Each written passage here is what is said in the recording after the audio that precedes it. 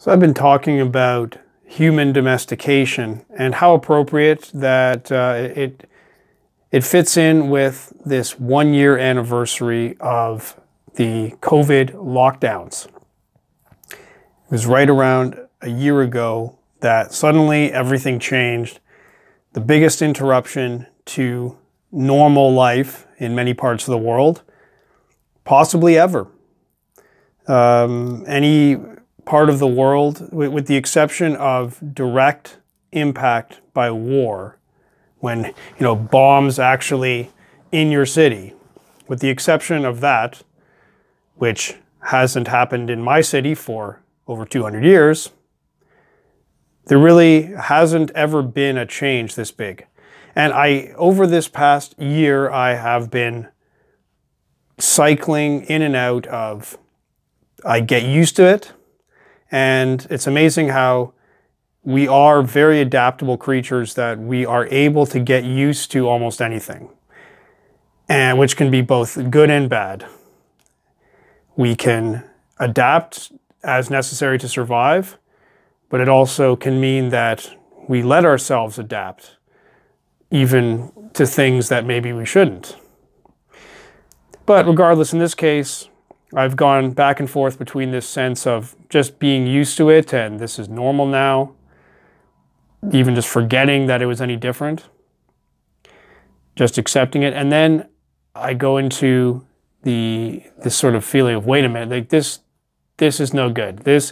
I'm sick of it, it's wrong, and it's a big problem, and I can't believe it's still going on. So it's been back and forth over the past year. First 6 weeks, I made a video every day. I couldn't talk about anything else except the situation, even though I don't want to talk about any content that is only short term. I want things I talk about to still be valid a decade from now.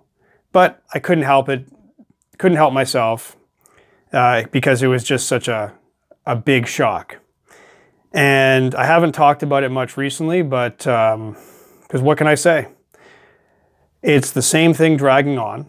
We have lockdowns on and off, and I haven't really had much to add.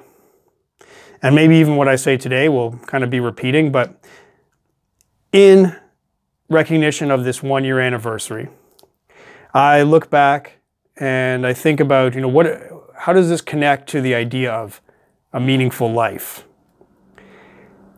And it really highlights, well, there's so many different angles we could talk about it, but to me it really highlights this idea of safety. We want to be safe.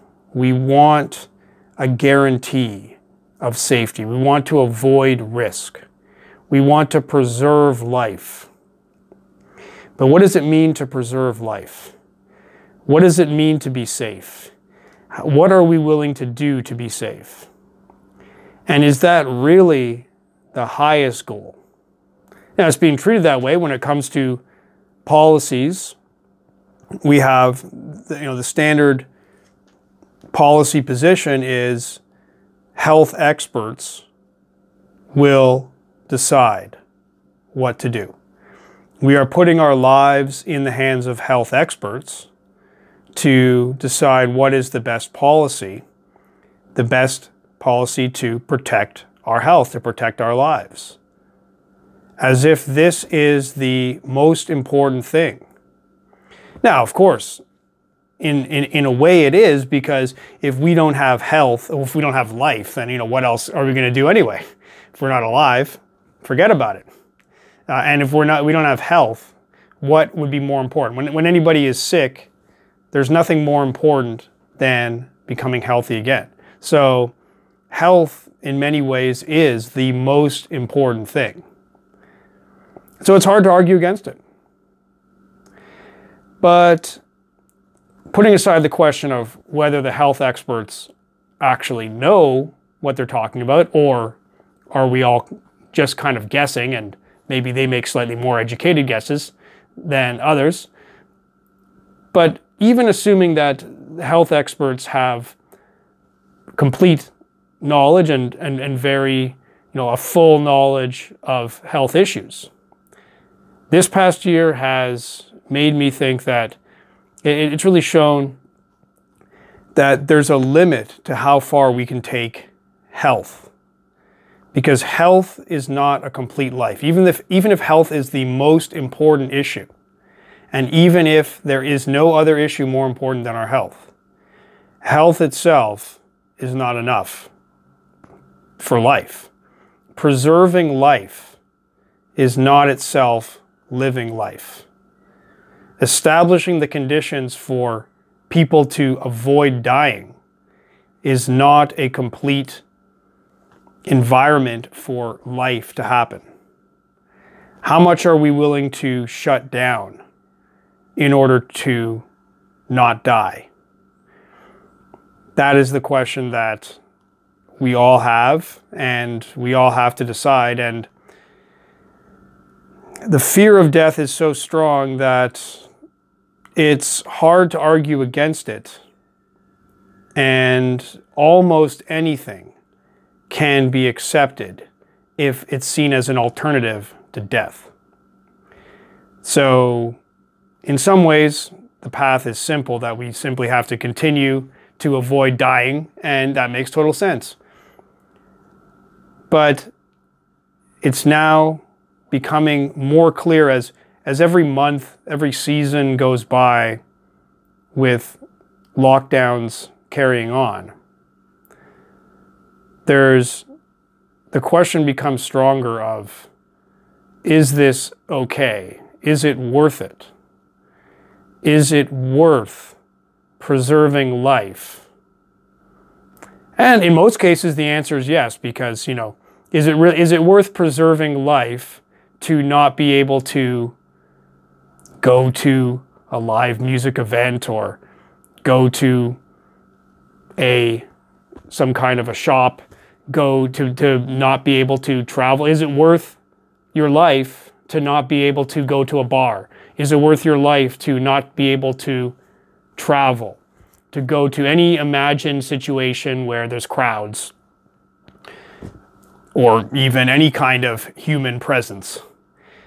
Is it worth your life to be able to do any of those things? Clearly, no. Nobody would trade their life for, a chance to watch a sporting event.